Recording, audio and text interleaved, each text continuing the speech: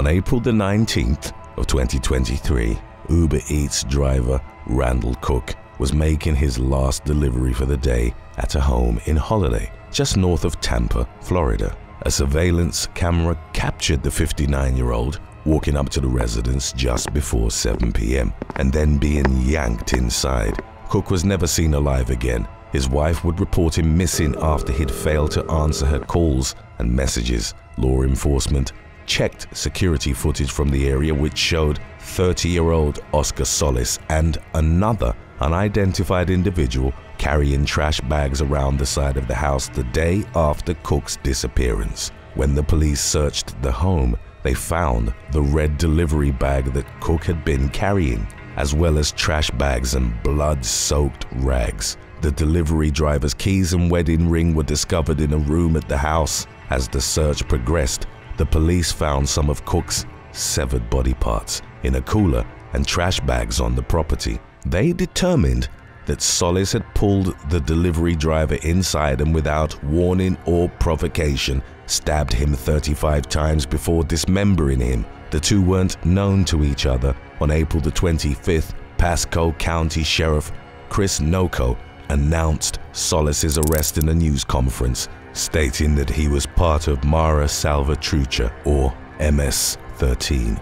The gang was notorious for the cruelty and brutality of its members, who were known to use extreme violence to consolidate power. Solis, who had the number 13 tattooed in the center of his forehead, had been released from an Indiana prison in January. After serving over 4 years for burglary and assault, he was reported to have stabbed another inmate during his incarceration. The brutal killing of Cook, who was a father of 3 and a stepfather of 2, had been entirely random. Noco condemned Solis's crime during the press conference, saying this was demonic. What he did was demonic. Updates on the matter indicated that prosecutors were seeking the death penalty for Solis. Number 19. Diana Riveros. Instacart delivery driver Diana Riveros was dropping off a food order at a home in Cooper City, Florida, on October the 6th of 2023. As the customer opened the door, her massive German Shepherd shoved her out of the way, escaped the home, and charged Riveros. The attack was captured on home surveillance. The dog pushed the delivery driver to the ground and proceeded to maul her. The owner threw herself on the German Shepherd in an attempt to control it, and it eventually retreated. With blood running down her hands, Riveros returned to her vehicle and called 911, screaming, "Help me!" into the phone. The woman was rushed to the hospital and treated with 30 stitches for injuries to her foot, leg, arm, and hand. The injuries left her unable to return to work for weeks, and she told NBC6 that she struggled sleeping in the attack's wake as she woke up in fear of the German Shepherd that had savaged her. She urged pet owners during the interview, "Lock your dogs because we're the ones who are going to be affected." Number 18. Luis Rodriguez. Moments after he'd completed a delivery outside the Caden Apartments in Orlando, Florida, 22-year-old Amazon driver Luis Rodriguez was ambushed by 2 robbers in broad daylight. The incident took place on January the 13th of 2023 and was captured by the surveillance cameras inside the driver's truck. One of the men stood outside the vehicle while the other, 22-year-old Archimedes Divinard, jumped inside. Rodriguez tried to get behind the wheel, but Divinard rushed him, pressed a handgun to his neck, and then kept it aimed at him. The driver surrendered various personal items, including his cell phone, debit card, PIN number, and watch. Rodriguez later described for Fox 35 what he felt as the robbery unfolded, saying, "It's frightening, almost hoping I don't die." As Divinard went to steal packages from the truck's cargo area, his accomplice briefly popped inside through the driver's side door. It was enough for him to later be identified from the footage as 23-year-old Joel Jr. Ami. He and Divinard had extensive criminal records with 85 felony charges between them and 11 felony convictions. The duo fled in a white van but were both arrested within days of the robbery. Announcing their capture on social media, the Orange County Sheriff's Office wrote, "We hope they will stay locked up for a long, long time." Rodriguez wasn't physically hurt in the incident, but didn't go back to work as he reportedly feared returning to the area where the robbery had occurred. Number 17. Juliana Segarum.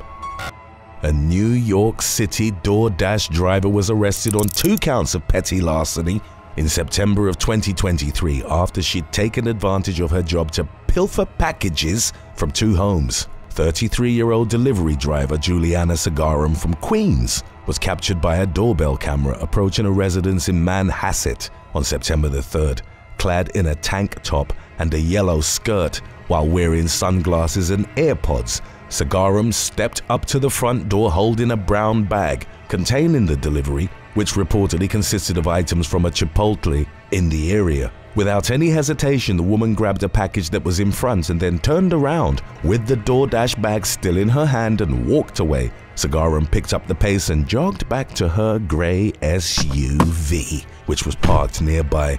The delivery driver turned porch pirate repeated this scheme at a home in Sands Point. Segarum was ultimately apprehended after the 54-year-old Manhasset victim reported the package stolen.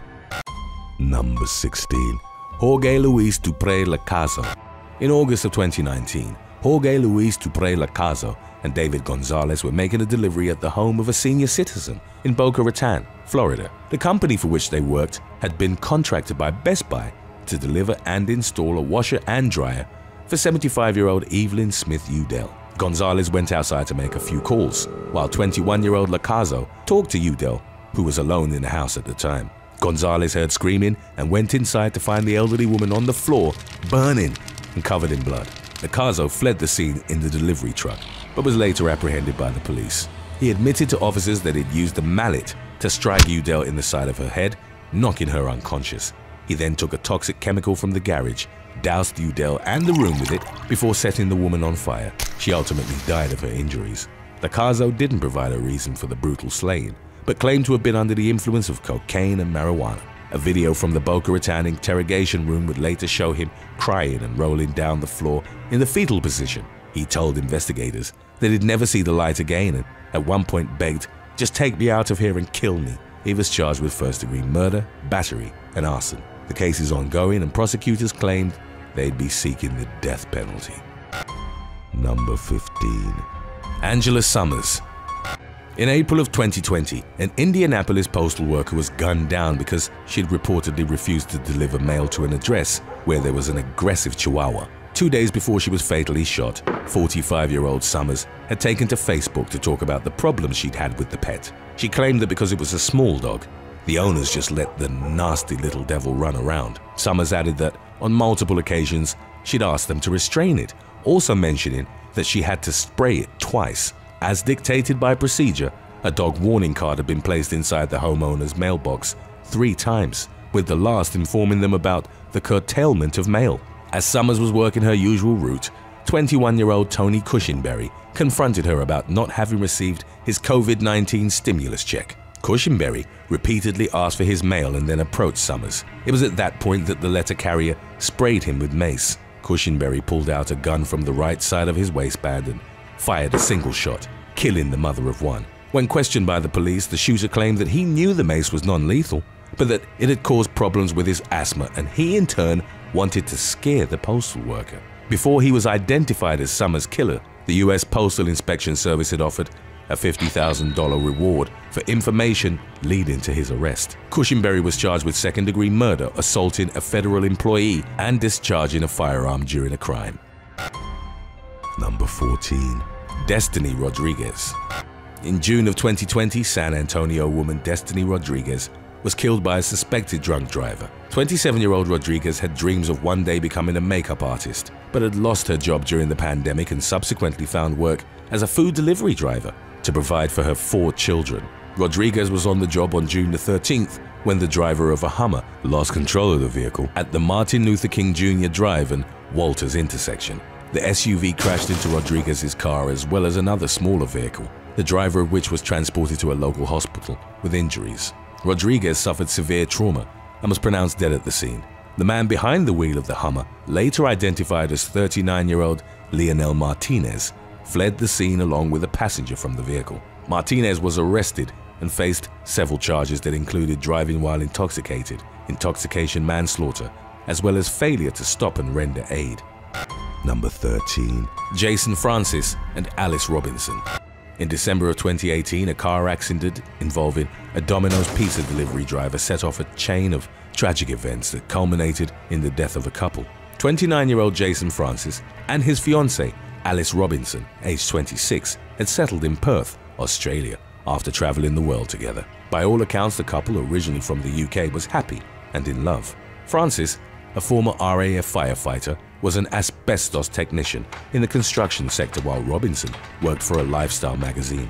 On December the 22nd, Francis was out drinking with friends from his rugby club. He called Robinson and said that he'd be home in a few minutes. Francis was only a few yards from their front door when he was struck by a Volkswagen Jetta, driven by an 18-year-old Domino's pizza worker, whose identity wasn't made public. Francis suffered devastating injuries, to which he succumbed at the Royal Perth Hospital. In the aftermath, the delivery driver claimed that he'd struck a motionless object lying on the road, and it's unclear if he was held legally responsible for the accident. Robinson reportedly collapsed when she heard about the accident. She arrived at the hospital and, upon being told that her fiancé had died, said she needed some air, but instead of returning, then drove off. A few hours later, Robinson sent a heartbreaking message to Francis, in which she expressed her love and the intention to join him. She was later found dead in her car from what was reported as a combination of alcohol and pills.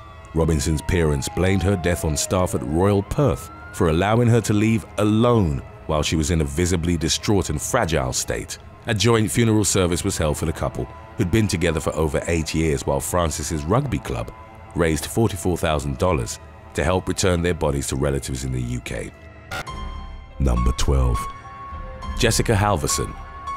In 2014, a Wisconsin postal worker was killed in a single vehicle crash after she lost control of her SUV on a highway in the town of Caledonia. 22-year-old Jessica Halverson was on her delivery route at the time, and it's unclear what had caused the vehicle to leave the roadway on the right side. Speed and alcohol were later ruled out as contributing factors. The 2001 Chevy Blazer continued off-road for about 400 feet before drifting into the highway again and going over a steep ditch on the left side. The SUV ended up in a cornfield and overturned. Halverson, who hadn't been wearing a seatbelt, was ejected from the vehicle. She wasn't breathing, and bystanders performed CPR until the emergency services arrived at the scene, where Halverson was later pronounced dead. Number 11. Ryan Muncy. On January the 23rd of 2021, an Uber Eats driver was killed in a robbery gone wrong in Holtham City, Texas. 31-year-old Ryan Muncy was making a delivery in the Fort Worth suburb. She never reached the customer's door as she was attacked by 2 teenage boys, whose identities weren't disclosed because of their ages. Muncy suffered a fatal stab to the neck, with her body subsequently found in a breezeway, and the attackers made off with her phone. According to her widowed husband, Graham, he and Muncy were both homeless when they met 7 years before the tragic incident. They stood by each other's side, got an apartment, tied the knot, and started a family. Muncy worked as an ambulance driver for the disabled and supplemented her income through the delivery job. She worked tirelessly to secure a future for her 3 children aged 5, 7, and 11, whom were described as her world. In the investigation that followed her brutal murder, the police tracked her phone to a dumpster at the Mercantile Square Apartments. They interviewed residents and examined surveillance footage, which ultimately led them to the 2 teens living in the building. On January the 27th, the pair were taken into custody without incident by a SWAT team and subsequently charged with capital murder. Number 10. Sherry Ingold. On January the 16th of 2020, Mississippi postal worker Sherry Ingold was fatally shot in Attala County while she was on the job. 58-year-old Ingold encountered Roland Mitchell Dampier, a man in his late 20s, along the Mississippi Highway 35, as she was delivering mail to a retired nurse. It's unclear what interaction, if any, the two had had before Dampier shot the postal worker in the head.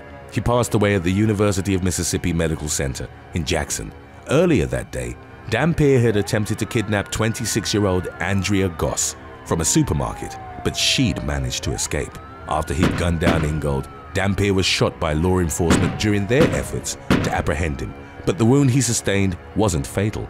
Ingold's family had been told in the months leading up to Dampier's trial to avoid talking about the case, as it might affect his prosecution However, they became vocal about it following rumors that Dampier might be deemed unfit to stand trial by reason of insanity. The family had expected him to be handed a life sentence, but instead he was sent to a medical facility where doctors would assess his mental competency. Ingold's daughter Christy continued to bring attention to the case, even in her engagement photos, in which her fiancé held up a sign which read, "Justice for Sherry Ingold," while she held one with, "You murdered the mother of this bride." Number 9. Passion Overstreet Vinette.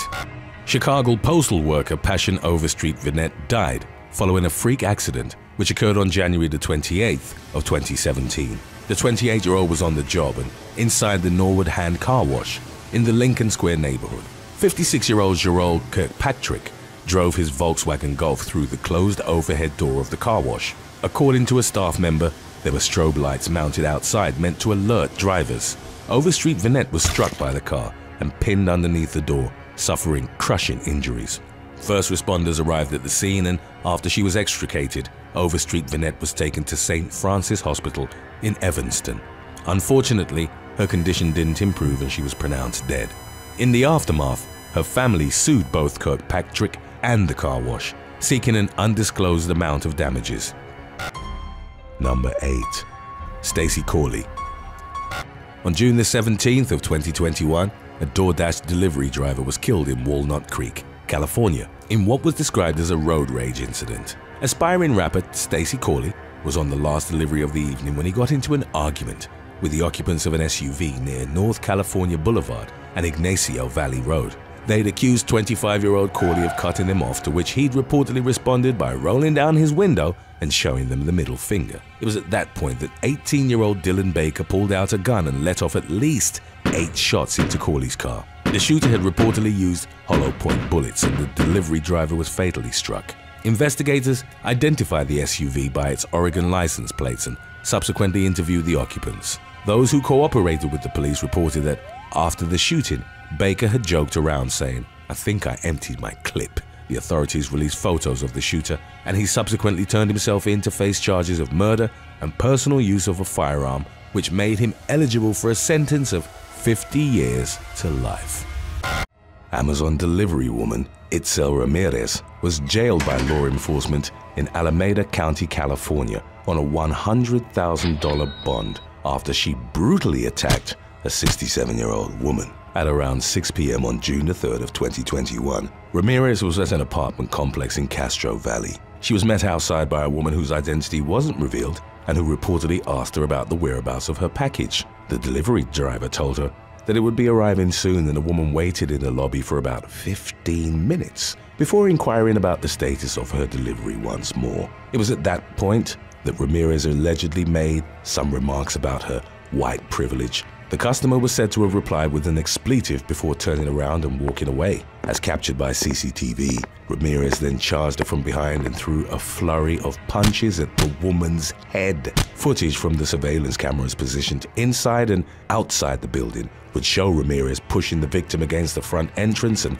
pummeling her relentlessly. The battered woman was seen hunched over and covering her face during the driver's onslaught, and subsequent reports indicated she'd been left with a broken nose and other visible injuries. Ramirez then pulled back and exchanged words with the victim, who entered the building. The video, which subsequently went viral, ended with Ramirez dragging some packages inside. Upon being questioned by deputies, the delivery driver claimed she'd acted in self-defense, even though the footage suggested she'd been the main aggressor. Ramirez was still wearing her Amazon vest upon being processed by the Alameda County Sheriff's Office. She was arrested on suspicion of felony battery causing serious bodily injury and felony elder abuse and booked at Santa Rita Jail. Number 7. Incident in Newcastle. On August 24th of 2020, a brawl between 2 delivery drivers was recorded by another motorist as it unfolded on a busy street in the centre area of Newcastle, England. The 2 men, each on a motorcycle, had collided prior to engaging in a physical altercation. One of them, who worked for Deliveroo, threw a punch at his Uber Eats rival, who then attempted to wrestle him to the ground. In the short clip, which was subsequently picked up by multiple media outlets, The duo grabbed at each other's necks as their motorcycles lay in the middle of the road. Frustrated drivers were heard honking at them repeatedly in an effort to break up the confrontation. As reported by a Northumbria police spokesperson, nobody was seriously injured and the incident only briefly affected traffic in the area. Number 6. Takedain Boudin. On the evening of January the 3rd of 2020, Uber Eats delivery driver Takedain Taki Boudin was riding his moped through North London, England. The 30-year-old and the driver of a white van both made a right turn in Finsbury Park. An argument broke out between them as Boudin was reportedly upset by a maneuver the other driver had made. The latter, later identified as 28-year-old Nathan Smith, emerged from his vehicle with a knife in hand. Surveillance cameras captured the moment that Smith swung the blade at Boudin, who tried to defend himself with his crash helmet. As the fight moved to the pavement, Smith landed 2 forceful knife blows in rapid succession to the delivery driver's chest. In spite of his injuries, Boudin chased after the van and struck it with his helmet before it drove off. He then collapsed. The delivery driver suffered a wound that was nearly 3 inches deep, and in spite of the paramedics' efforts, he died at the scene. Upon returning to his home, Smith didn't tell his family about the altercation and the following day flew to Austria using his brother's bank card and passport. When investigators went to Smith's home, they recovered the white van he'd been driving on the day of the attack on Boudin and found traces of blood that matched the victim's DNA inside. Smith's father reportedly showed them a video believed to have been taken by the wanted man with views of mountains and lakes. Smith would remain on the run through Europe for an estimated 17 months. He was eventually taken into custody at Heathrow Airport on June the 3rd of 2021 after flying to the UK from Lisbon, Portugal. During the trial that followed, Smith claimed that he tried to defend himself after Boudin had brandished a screwdriver. The jury ultimately agreed with the prosecution that it was Smith who'd been the aggressor in the confrontation. He was found guilty of murder and jailed for life with a minimum term of 21 years served. Number 5. Taiwan George. An 11-second clip earned over 12 million views on social media in the fall of 2021 after a scantily clad woman was recorded leaving the back of an Amazon delivery van. The incident took place in Tampa, Florida, and was captured by a man named Dylan Hook, who was staying at a hotel across the street. He was inspired to do so after noticing the blonde woman enter the back of the van. The clip was recorded several minutes later when she emerged from the vehicle with her cell phone tucked in the neckline of her short black dress as the driver held the back door open for her. Hook's brother later posted a video on TikTok where it gained millions of views and thousands of comments, the vast majority of them comically speculating as to what had transpired inside the van. One user wrote, "So this is why my packages are always delayed," while another suggested that the woman had the Prime Plus membership. In the wake of the video's popularity, the Amazon worker Taiwan George was fired as the company deemed he'd violated the policy that banned allowing unauthorized passengers to enter the delivery vehicle. George later gave an innuendo-laden interview for TMZ, suggesting that the public were correct in their assumptions about what he and his partner had been doing in the van. He stated it was making ends meet, basically, if you get what I'm saying, before suggesting that any other man in America would have done the same in his situation. Number 4. Vitaly. In 2021, a TikTok clip went viral after the user, believed to be from the US, shared doorbell footage of an Amazon worker seemingly stealing the laptop she'd just delivered. Vitaly, who went by @TalkToMe instead on the platform, used the text-to-speech feature to ask, "Did this lady really just take my new MacBook?" The unnamed woman was seen stepping back to take a photo of the package for proof of delivery after leaving it on Vitaly's doorstep. She then grabbed the laptop before returning to her truck. The TikTok clip was viewed over 1 million times, with a number of users reacting in outrage, and some baffled by the fact that the delivery driver hadn't checked for cameras. Other commenters expressed doubts over the video's authenticity or came to the driver's defense, claiming that she likely needed the money. Vitaly subsequently expressed an intention of going to court over the alleged theft. In light of the attention brought to the incident, an Amazon spokesperson reported that it was under investigation, while also noting that it wasn't a common occurrence. Number 3. Rebecca Daigle. a 23-year-old woman was arrested by law enforcement in Nashua, New Hampshire in 2022 and charged with theft by unauthorized take-in. In late September, officers responded to a call from an Amazon distribution facility. The complaint concerned Rebecca Daigle, a driver for Amazon Flex, a service that enabled individuals to use their own cars to deliver the company's packages. The police found that she'd picked up a load of packages on August the 29th, which she'd failed to deliver at destinations in Massachusetts. Daigle was taken into custody on felony theft charges for which she faced up to 7 years in prison. Hey, it's Carl. Be sure to subscribe and leave your comments in the comments section below, and maybe, just maybe, we'll get your video going next. Number 2. Domino's delivery driver.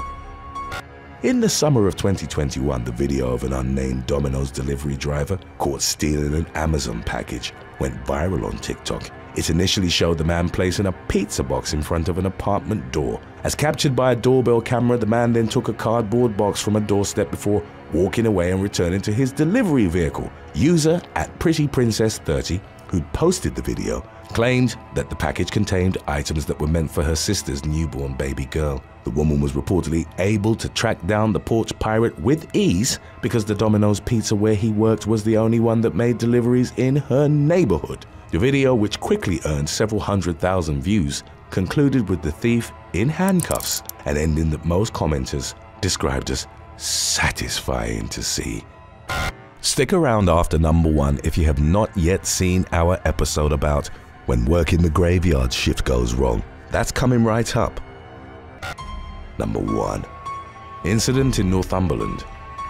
A few days before Christmas in 2019, a delivery driver was left unconscious in the street following a car theft. On December the 16th, the unnamed man was on his route in New Biggin by the Sea in Northumberland, England. He stopped his Citroen Berlingo to drop off some packages at a home in Derwentwater Road. Simultaneously, 32-year-old Anthony Newell and Adam Gray, aged 28, targeted his van. Newell got into the Citroen's driver's seat while his accomplice followed behind in another vehicle. As the car thief took off at high speed, the delivery driver jumped on the hood of the Citroen in an attempt to stop him. Newell kept driving with him clinging to the hood until the man couldn't hold on any longer. The delivery driver was flung from the vehicle and, upon landing on the pavement, hit his head on the curb.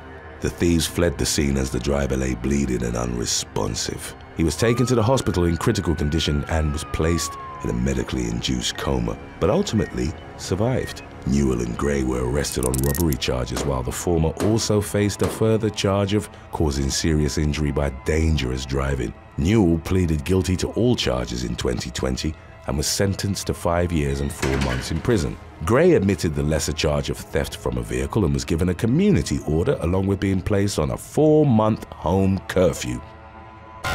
27-year-old Marta Vento was working the night shifts behind the front desk at a travel lodge in Dorset, England, on December the 9th of 2020. The young woman, originally from Valencia, Spain, was taken entirely by surprise when a male guest launched a sudden and vicious attack on her in the foyer of the Bournemouth Hotel, later identified as 32-year-old Stephen Cole. The man chased Vento into an alcove where he repeatedly punched and kicked her until she became unresponsive. She ultimately died from multiple blunt force head injuries. Vento was the only employee behind the desk for the night shift and consequently wasn't found until horrified guests came across her bloodied corpse the next morning. In the incident's aftermath, it was revealed that Cole was a diagnosed schizophrenic who'd stopped taking his prescribed medication. As a result, he'd been experiencing persecutory delusions, auditory hallucinations, and disorganized thinking, which included the belief that smoke detectors were surveying him. Following a mental health evaluation, it was determined that Cole's attack had been triggered by the way in which Vento had smiled at him from behind the reception desk. He was reportedly staying at the travel lodge on his parents' dime after being kicked out of another hotel for attacking 2 guests just days earlier. Though initially detained for murder, Cole eventually pleaded guilty to manslaughter by reason of diminished responsibility. In the summer of 2021, Judge Angela Morris of the Winchester Crown Court gave Cole an indefinite hospital order in lieu of jail time. Number 6.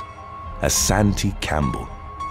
before leaving home to work the graveyard shift on the night of February the 29th of 2019. North London man Asante Campbell said goodnight to his fiancée and their infant daughter. After departing from his Hendon home, 24-year-old Campbell, a rail worker, was accosted by a group of men who stabbed him through the window of his car. The injuries he sustained in the ambush attack ultimately proved fatal. Police found DNA on the knife sheath used in the stabbing, which was linked to a drill rapper by the name of Javel Hall, aged 18. He was reportedly able to evade capture for several months after the incident by hiding out in Leeds and Manchester, but was eventually tracked down and arrested. During the resulting trial at the Old Bailey, Hall attempted to pass off his own fingerprints as those of his identical twin brother, but his claims of innocence were rejected. Although the motive for the deadly assault wasn't immediately made clear, he was found guilty of murder, along with an accomplice named Kofi Abusa. They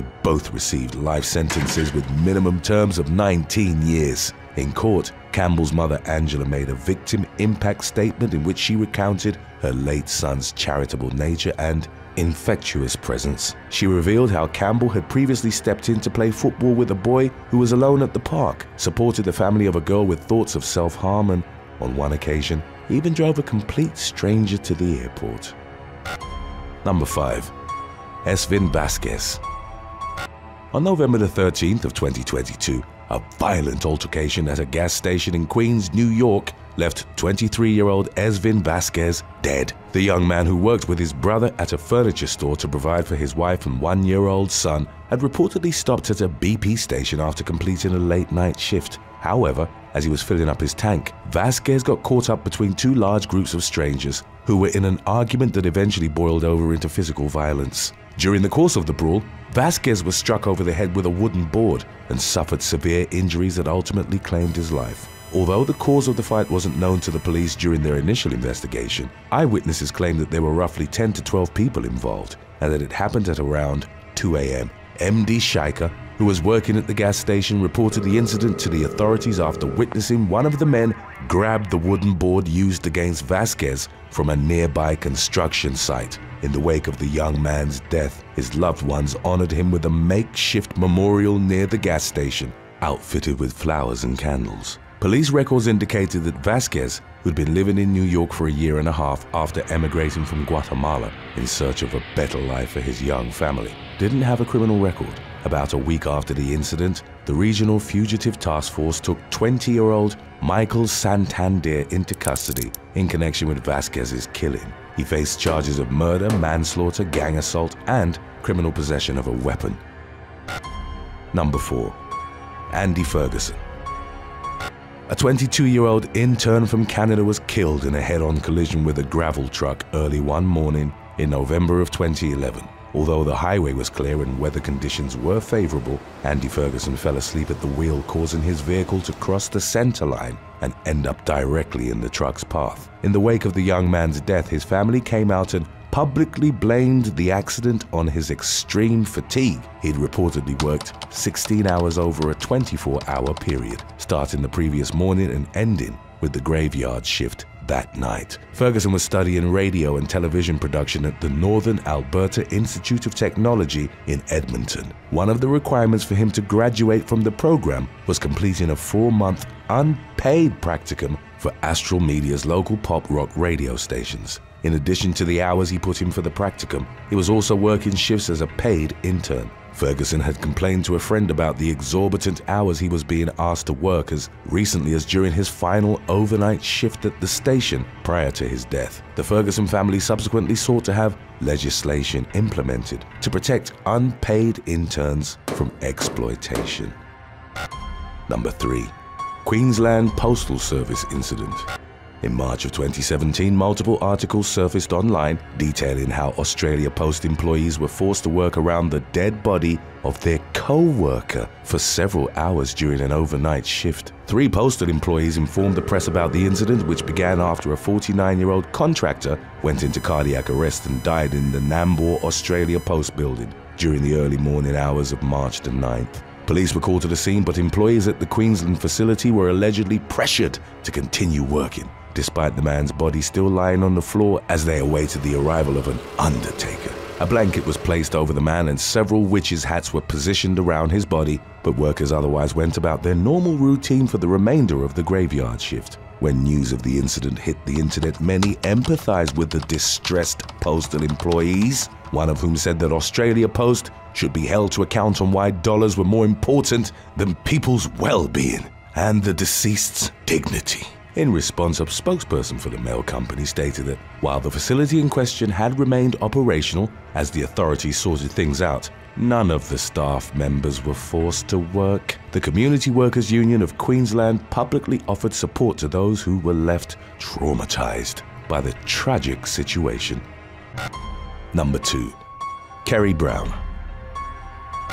Irish nurse Kerry Brown got into a car accident while driving home from the graveyard shift at Kerry University Hospital on the morning of October the 2nd of 2019. The 26-year-old, who was a finalist at the London Rose of Tralee beauty pageant in 2016, reportedly crashed into an SUV on the N21 in County Kerry. The young woman's vehicle was lifted into the air while the SUV was sent back about 10 feet by the force of the impact. Emergency crews consisting of some of Brown's colleagues rushed to the crash site, but were unable to save her. She was pronounced dead at the scene in spite of extensive life-saving efforts on the part of first responders. Meanwhile, the other motorist, later identified as John Power, needed to be hospitalized for the injuries he sustained. Through an official inquest into the matter, it emerged that Brown had veered into the path of the oncoming SUV in the moments leading up to the collision. Power, a self-employed engineer, reportedly took evasive action by reducing his speed considerably and even driving into a barrier to avoid Brown's Volkswagen Golf, to no avail. The coroner found no evidence that drugs or alcohol had played a role in the tragedy. Rather, it was Brown's extreme tiredness brought on by working a 12-hour overnight shift at the hospital that was identified as the accident's primary cause. Number 1. Britrain Marcellus Gray. At approximately 4:45 a.m. on May the 13th of 2022, gunfire broke out in a McDonald's located at 1130 Crane Highway South in Gambrills, Maryland. Responding police officers came upon a deceased man who'd sustained apparent gunshot wounds, later identified as 23-year-old Odenton resident Britrain Marcellus Gray. The victim had reportedly been working the graveyard shift at the fast food eatery's drive-through window when he was shot to death by a customer. A couple months later, homicide detectives announced that they'd identified a suspect in the case. 21-year-old Jaquan Green from Middle River was the individual determined to have been responsible for the deadly shooting, which investigators believed to be a targeted attack rather than a random act of violence. Green was taken into custody on a charge of first-degree murder. However, according to police records, he was also charged in connection with an unrelated triple shooting that occurred in Prince George's County on June the 13th, which resulted in 1 death. As of the latest updates on the case, investigators were still working to ascertain the circumstances that led to Green's fatal confrontation with Gray. Thanks for watching.